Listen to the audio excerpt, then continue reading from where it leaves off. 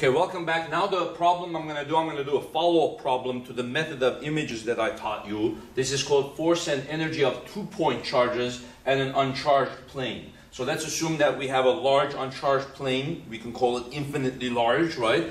Then we have a charge q and negative q in front of the plane, right? And then we have a distance d, and imagine their distance between each other is also d.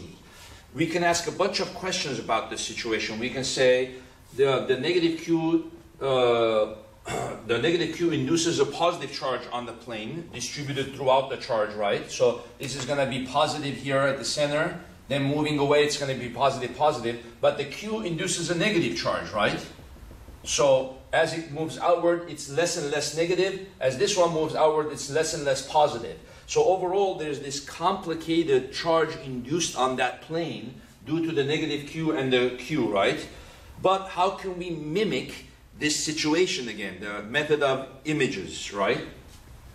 Okay, how can we utilize that? Well, since this is an infinite plane, the electrical field here is going to be more or less straight again. It's going to look like this. Q, it's going to go like this, and it's going to come in straight perpendicular to the plane, right? And then from here, it's going to go like this. From the outside of, it's going to go from the positive charge to the negative charge, right? So since we're assuming that this plane is very large, we're never sort of at the edges of it, right? The electrical field will always be coming out perpendicular from the surface, right? And then over here, it's going to go perpendicularly into the surface. Then from here, it's going to go like this, right? It's going to go like this, and then like that, right? And then it's going to go like this, and then so on, right? So how can we mimic this situation with the method of images? Well, what we'll do is we'll put here negative q, we'll put here another charge on the opposite end, right? The distance 2d away, right? Where the electrical field looks like this, right?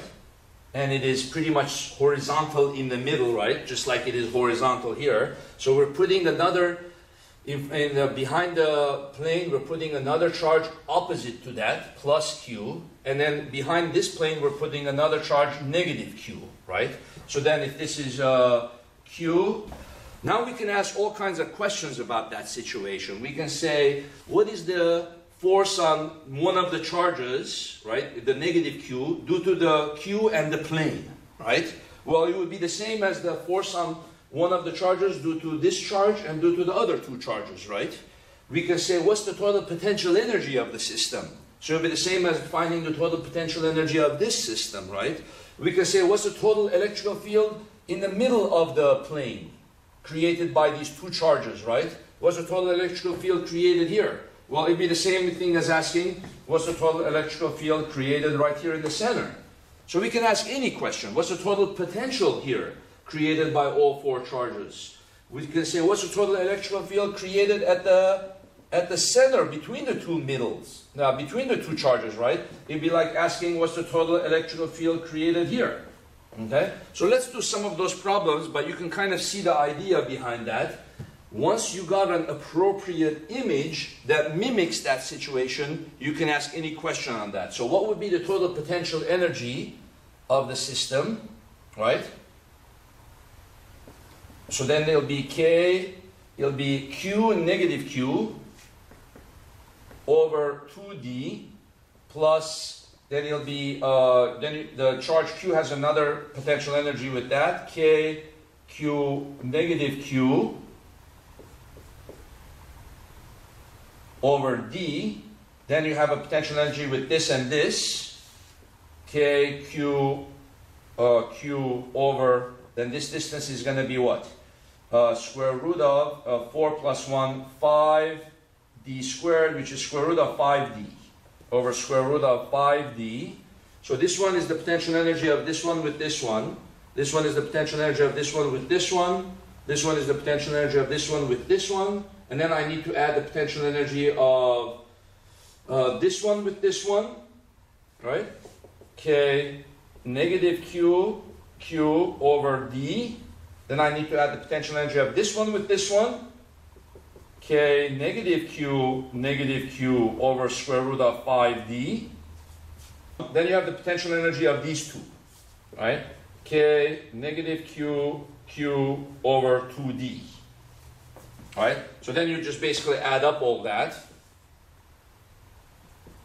So the potential energy is going to be negative, that's going to be negative 3kq squared, negative 5kq squared, negative 6. Negative 6kq squared over 2d plus 2kq squared over square root of 5d. Right? Then this one goes into here 3 times. So then you have here kq squared over d. Right? So then you have here negative 3. Negative 3 plus, then you're going to have here 2 over square root of 5. Okay? So negative 3 plus 2 over square root of 5, then you multiply that by kq squared over d. So this number is larger than that. So that means together the total potential energy of the system is negative. So if you have a dipole, a negative q and a q, next to an infinite plane, they will both induce a positive charge and a negative charge, right? So what's going to happen? The total induced charge on that plane is going to be 0. Because this guy is going to induce a Q, this guy is going to induce a negative Q, the total induced charge is going to be 0, the total potential energy of the system is going to be this complicated equation, kq squared over d, negative 3 plus 2 radical 5. Notice if you didn't have the infinite plane, what would happen? Then the potential energy of negative q and q would have been what? It would have just been negative kq squared over d, right? So the potential energy is now larger or less? So let's compare. This is the potential energy of a dipole without an infinite plane, whereas this is the potential energy of a dipole next to an infinitely conducting uncharged plane, right? So what is that equal to? So this is going to be 3 negative plus 2 divided by 5 radical. So this is going to be negative 2kq, it's about negative 2.1 kq squared over d. So it's larger, in other words, it's more negative of a potential energy, right, than if it was just a dipole. In other words, if we wanted to separate the negative q and q, if we wanted to separate them and separate the plane from them, all three of them infinitely away, how much work would we have to put in? We would have to put in 2.1 kq squared over d amount of work. This one, how much work would we have to put to just separate a dipole from each other? We would have to put kq squared over d. So it would be easier to separate just two opposite charges from each other versus two opposite charges that are inducing opposite charges on a conducting plane, right? Because there's more attraction going on here. That pretty much makes sense. This one is attracting this one is attracting this. So since there's more attraction, it's harder to separate them. So the answer definitely does make sense, okay? So if we wanted to answer any other question, like what is the total electrical field created at the midpoint? We could answer that too, right? Right? If I wanted to find the total electrical field here, if I didn't have the plane, what would be the total electrical field at the midpoint?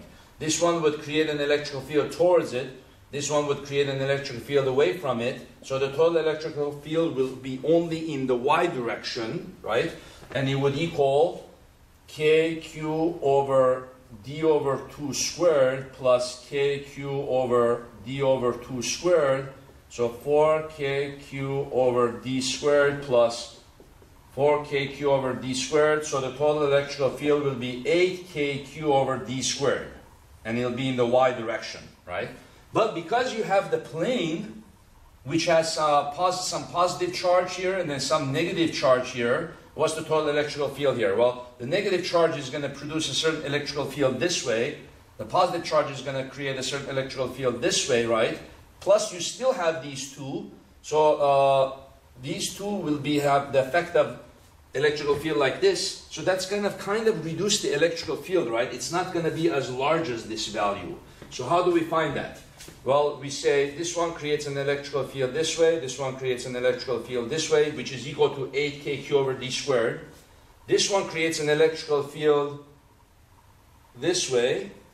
This one creates an electrical field this way, right? Their x components cancel and only their y components add up, right? So all I need to do is find the y component of one of them and double it because they're symmetric. So the y component of this one, and then if you double it, that's going to equal to the y component of this one, right? So let's just find one of them.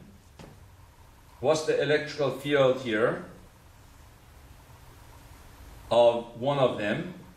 E1. So that's going to be kq over this distance squared. So this is 2d, this is half a d. So this is going to be square root of 4d squared plus 1/4 d squared. Okay? So that's going to be square root of, that's going to be what?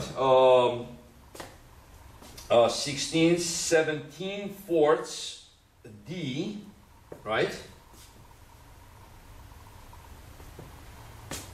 So that's going to be square root of 17d divided by 2, right? So then the electric field is going to be kq over this distance squared. So 17 over 4d squared, right? So since we have to square the distance, right?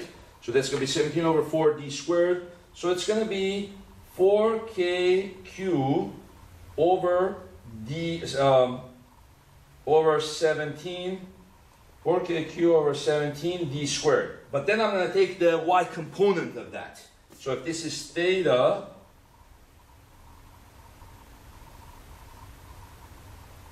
this is theta, right? So then I have to take what?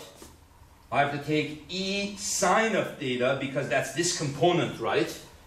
E sine of theta. So then I'm going to say this times sine of theta. So what is sine of theta going to be? Half d divided by square root of 17 over 2d, right? So E sine of theta 4kq over 17d squared times half a d divided by square root of 17 over 2d. And then d cancels, 2 cancels. So then you're dividing this by what? 4kq over 17 root 17 d squared. That's the electrical field in the y direction, right? But I'm going to double that because this one is also going to have a similar electrical field. So 2ey, so that's going to be 8kq over 17 root 17 d squared, right? So this one is going to be down in the negative y direction. Then I'm going to subtract that from this, right? This is the electrical field that would have occurred only if you had the negative q and the q. So subtract this result from there. That tells you the total electrical field in the midpoint between the charges, right? So then you're going to have here E total is going to be 8kq over d squared minus 8kq over 17 root 17 d squared. Okay? So you can see definitely this is a larger number because this one has the extra 17 root 17. So the total electrical field, we can factor out 8kq over d squared, 1 minus 1 over 17 root 17, and then we can evaluate that, or we can just leave it like that. That'll be the total electrical field at the midpoint. So now we can ask any other kinds of questions about it. We can say, what's the total electric field at the midpoint here? What's the force on one of the charges? And then once you have the method of images, the negative q, q, q, negative q, then you can answer any other question based on that, right? In the future, I'll show you some other examples where the method of images can be very useful in solving problems, okay? Thank you very much.